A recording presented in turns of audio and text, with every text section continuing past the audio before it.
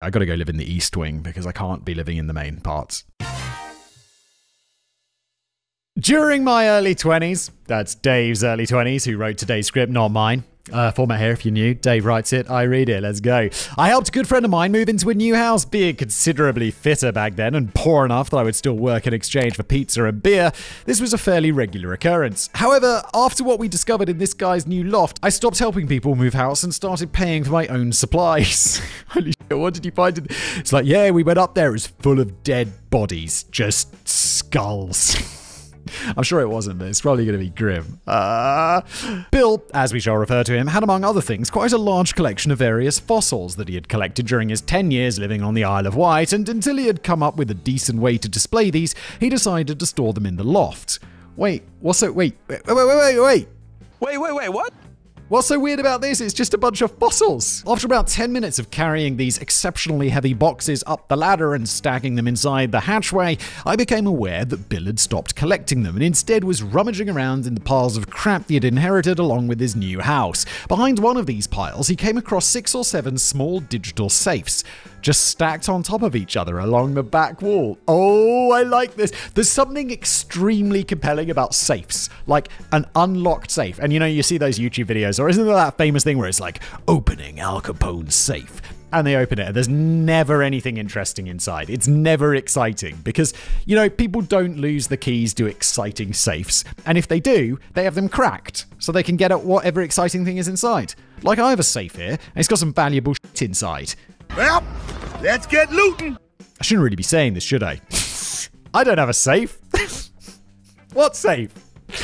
Obviously, curious to exactly what these contained, we abandoned the fossils and took a few of them downstairs in order to investigate. The batteries that powered the locking mechanisms had long since run out, but with the help of lockpicks that I kept in my toolbox, we were eventually able to get one of them open. You are using a Master Lock Model 176. You can open it using a Master Lock Model 176. Inside, what is going on? What is in these safes? Inside, wrapped in a blanket, there was a hand. No, I'm just kidding. There wasn't a hand. Why are you the way that you are? There was a small, fluffy teddy bear. I don't know what's more creepy, whether there be a human hand in there or just a weird-ass teddy bear. You got just like a stack of safes and they've all got like... I feel like, what did this person do? Did they murder children and then keep their teddy bears locked in safes as like mementos? I mean, I'm sure not, and I've probably just made too many episodes of The Casual Criminalist, but goddamn. Although this in and of itself isn't particularly creepy, I mean, it's odd, but not creepy. I don't know, pretty creepy. This particular teddy bear had undergone a few aftermarket modifications. Not only had the head been removed from the body, but some sort of improvised miniature stake had been driven through the place where, had it been real, the heart would have been. Does this person believe in, is it voodoo? Like, where you make a little model of someone and then you like stick pins in them to hurt them? I mean, it's obviously bullshit, but someone could believe in this and then they lock it in a safe as part of the like weird ritual. People are weird. You guys got to remember, people are weird. After opening 2 more of these boxes and discovering almost exactly the same thing, we got exceptionally creeped out and threw the rest in a skip down the road. I don't see Bill that often anymore, but whenever I do, the subject of just what the f*** had been going on in that house before he moved in never fails to come up. In fact, it was a chance encounter with Bill and the subsequent resurfacing of this story that gave me the idea for this script. So sit back, try to relax, and we'll take a look at some of the most bizarre things people have found when they moved into new houses. I think it's some weird voodoo shit. Like, someone thinks that they can just cast spells on people or some bullshit like that. Right? Cat finds treasure. You know how Simon hates dogs and wants to organize some sort of worldwide... I don't! This follows me around the internet like the plague. Like, I don't want a dog genocide. I just said I would rather commit a dog genocide than a human genocide. That's what I said. That doesn't mean I want a dog genocide. Leave me alone! And he's already trending. Well, that's pretty much how I feel about cats. There are a few notable exceptions, such as the cat I had as a child who spent so much time around German shepherds that he thought he was one, but by and large, cats can Cats are awesome, Dave. You shut up. I don't feel that bad about this. Cats hate me as well, to the point where about 3 or 4 times a year, I'll be attacked by random cats in the street. Well, maybe that says something about you, Dave. You know that TV show Dexter, where there's always dogs barking at him because he's a serial killer or some shit like that? Maybe that's you with cats. Maybe you're a serial killer, Dave. Have you considered that, Dave? Have you? Maybe that's why cats hate you, Dave. Maybe you should stop killing people. That being said, had I been the owner, or more accurately, owned by this cat, we might have been able to be friends. What is that sentence? That being said, had I been the owner, or more accurately, owned by this cat. Oh, okay, because cats own people. Okay, I get it. I'm sorry, I just ruined the joke. It's complicated to read. I'm sorry, Dave. It's your punishment for killing so many people. As the story goes, one Reddit user had been living in his or her current house for about 3 years before deciding to purchase a kitten. This kitten, like all other kittens, was a massive pain in the ass, constantly getting into places she shouldn't be and generally making everyone's life miserable. What the f***? I had 2 cats when I was a kid, and they were lovely. One day, she got into the cupboard under the stairs, went through a small hole into the drywall, and refused to come out. Now, had this been up to me, I'd have boarded up the hole and just waited for the smell to go, Dave, you savage. Oh, that smell is terrible, though. I remember, like, years ago,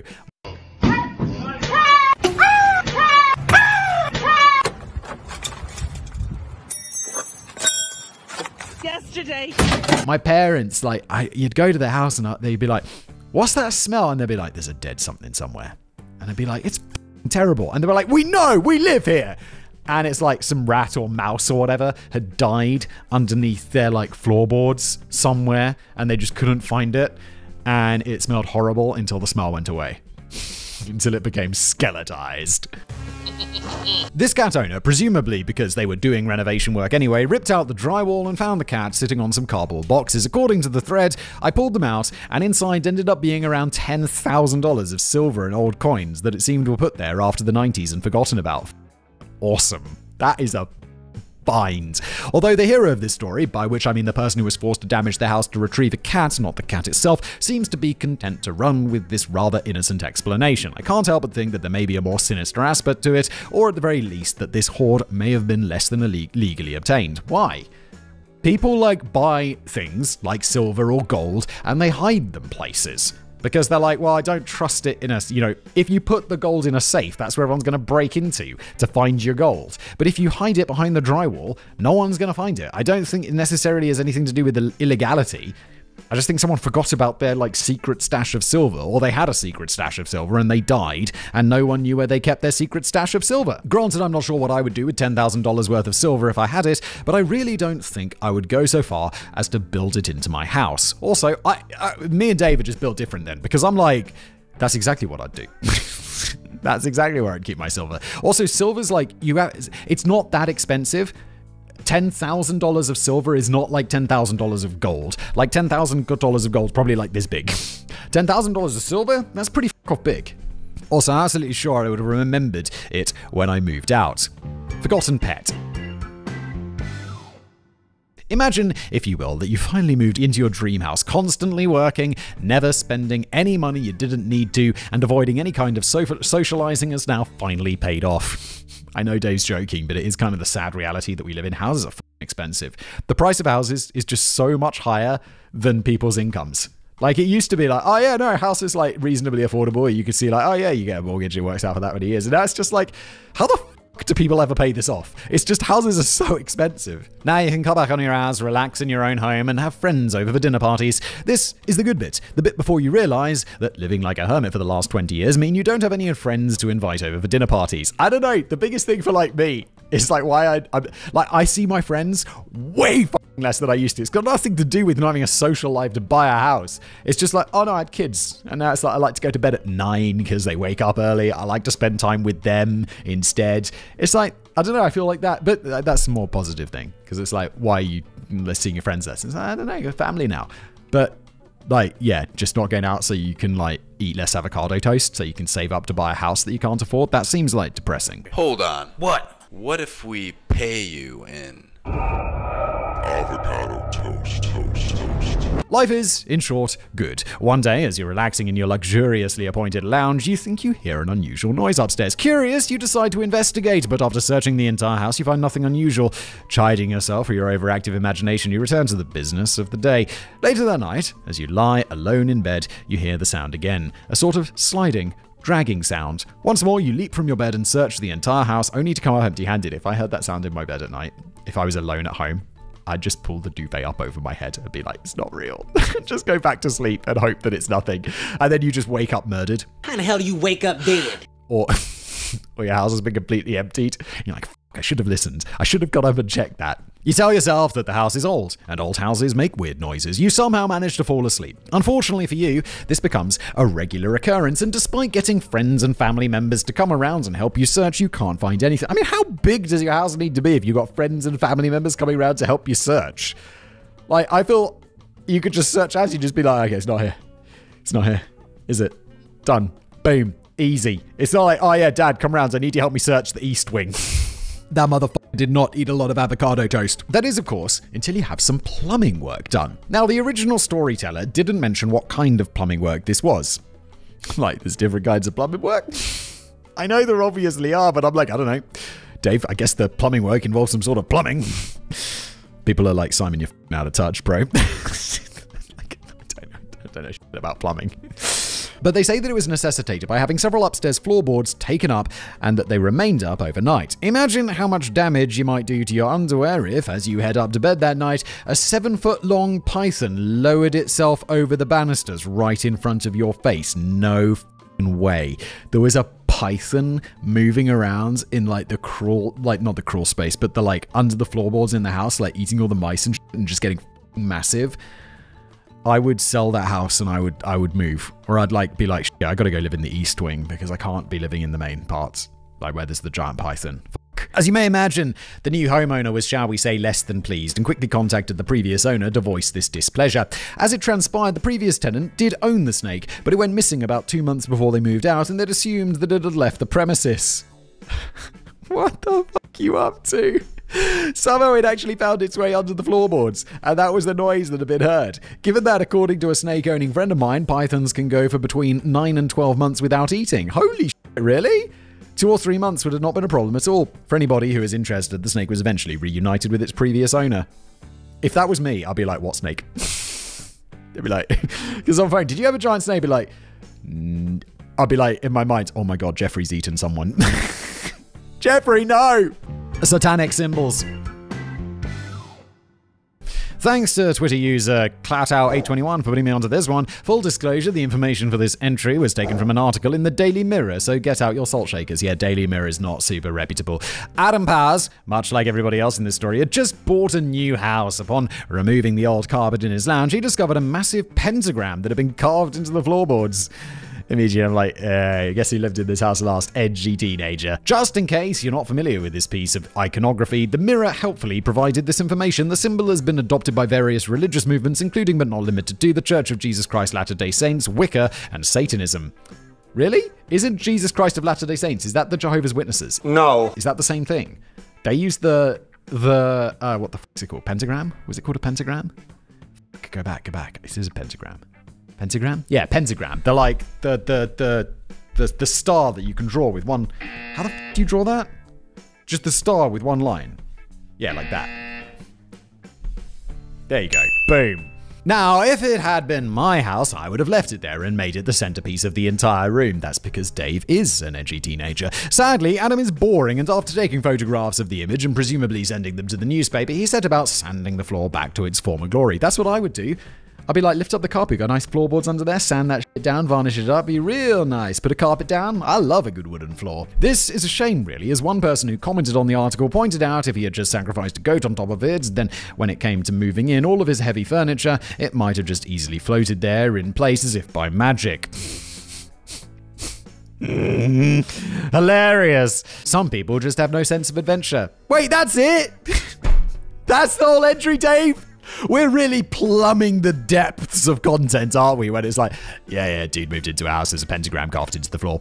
It was in the Daily Mirror, so you don't even know if it's true. And then it ends, and that's it. It was so weak. The previous tenant Buying a house at all. Oh, no, wait. Someone moved into a house and there's someone still living in the house? They just moved like into the attic or something?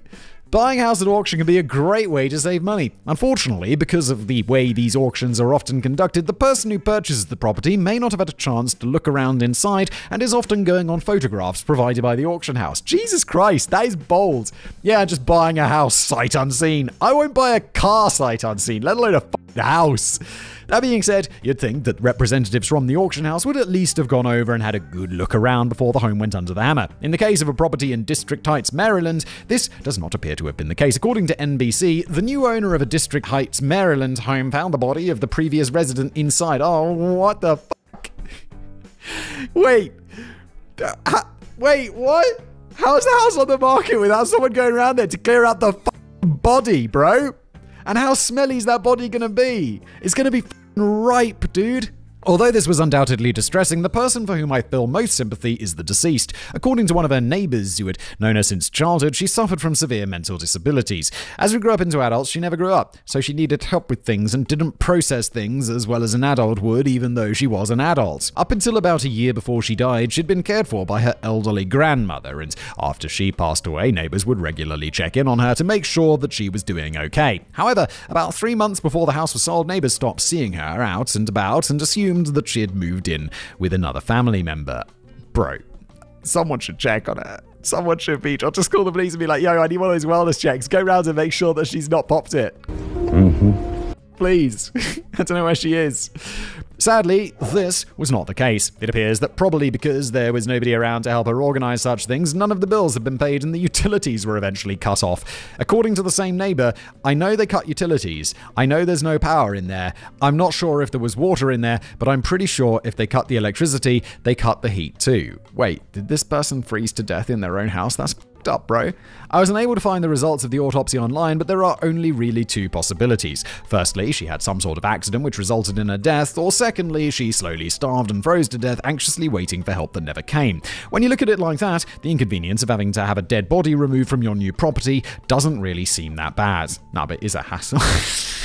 I'll be like, for fuck's sake.